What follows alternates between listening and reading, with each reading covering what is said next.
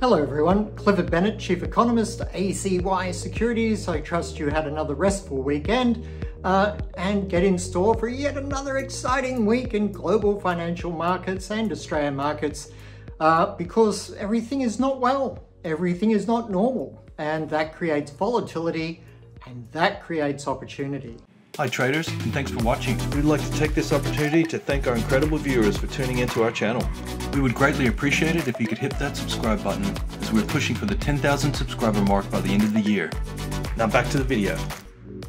So I'm very excited. I mean, we've seen, I think my last video to you was last Wednesday, and I said watch out for a bit of a bounce on Friday. We certainly saw that in the US market, and I continue to think that that is a bounce that will be short-lived. Asia is really having a struggle to maintain any upward momentum. I think really we are looking at a bear trend.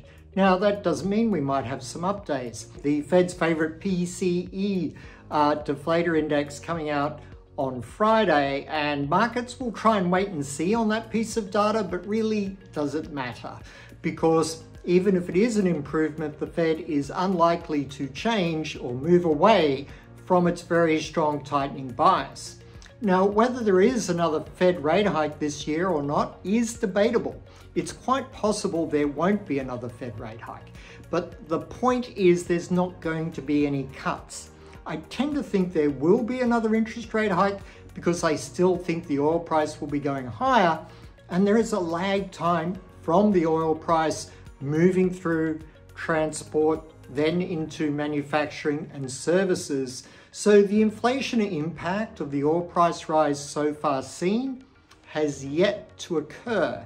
So the full impact is still coming, and that's why inflation could continue to accelerate, and that could definitely tip the Federal Reserve's hand toward raising rates. Now, some people are saying the US economy will be too weak, and of course we were the first to telegraph that the US economy would be indeed unraveling at about this time, and it most certainly is. But that won't stop the Fed from hiking rates, because the Fed actually wants to slow the economy. And people sometimes forget that aspect of this whole scenario. They want to raise rates to slow the economy, so a slowing economy can, in a bizarre way, actually encourage them. So we're not going to see any rate cuts to save the economy. We may see rate hikes, and any further rate hikes from now on just steepen the recession impact that the US is already very likely to experience. Now, in terms of the US economy's state of affairs at the moment, we had some interesting data out on Friday. We saw the services PMI, this is the S&P 500 global survey that occurs for each nation's economy.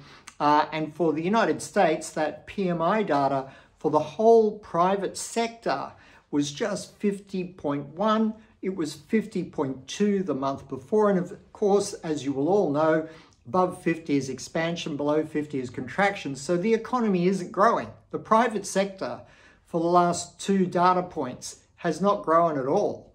And this is after a very serious slowdown. Services did slightly better at 50.2, but manufacturing was still in contraction. I think it was 48.9, which is a little bit better, but it's still manufacturing contracting. And you'll know that recently I was saying that it's nice to see some stabilization in the manufacturing industry, but it still is in at a contracted low level of activity. And this data totally confirms that viewpoint. So the US economy is not healthy. And this means that even the Fed jawboning rates higher, as it is at the moment, is enough to continue to scare investors. It is enough to continue to make people scratch their heads and wonder how deep a recession the US might in fact be about to have, because as the Federal Reserve holds rates high, the private sector is actually going to continue to increase the long end, increase interest rate margins as a hedge against this greater economic uncertainty. All of this higher interest rates is, of course, supportive of the US dollar. And whilst the euro and the Australian dollar have been doing some good consolidation over the last several days, they still remain at risk for two different scenarios, really.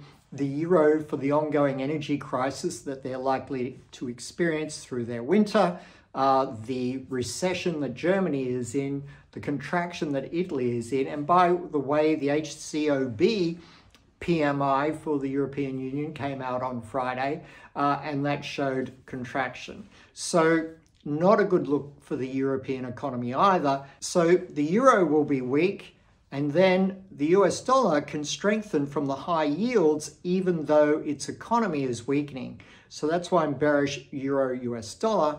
The Australian dollar story is really about, I think, all that is good about the commodity cycle and demand from China and growing demand from the world. Well, there was growing demand from the world.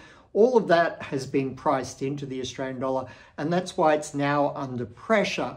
And I think particularly US hedge funds are a little bit worried about the Australian dollar's future in an environment where the Chinese economy is slowing, Chinese exports are slumping, Chinese manufacturing is in recession. That's not a good look for Australian commodity demand. And also combined then with the domestic situation of Australia heading into recession is not a good sort of 1 + 1. It's sort of a -1 + a -5. So it doesn't look good for the Australian dollar, but it's about global growth slowing. The euro is very much under pressure due to an energy crisis this winter again. And the US dollar can be buoyed by these ever higher interest rates and yield returns, and by even just the stability of the Federal Reserve holding rates higher for longer. And don't forget, if corporations shift their cash into cash accounts with the big New York banks, then they've got 100% government guarantee on those cash deposits. And you can't get that anywhere else in the world. So all of these factors come together to continue to support the US dollar. So I remain bearish the euro against the US dollar, and bearish the Australian dollar against the US dollar as well. Stocks this week, I think, look precipitous, at the edge of a bit of a cliff. And I think I see stocks really stumbling at the start of the week, but then falling again as the week progresses. So not a favorable outlook for the equity market, but a very favorable outlook for our personal trading and investment strategies, because there could be very good moves here that offer significant opportunity. Thank you very much. Clifford Bennett, Chief Economist, ACY Securities.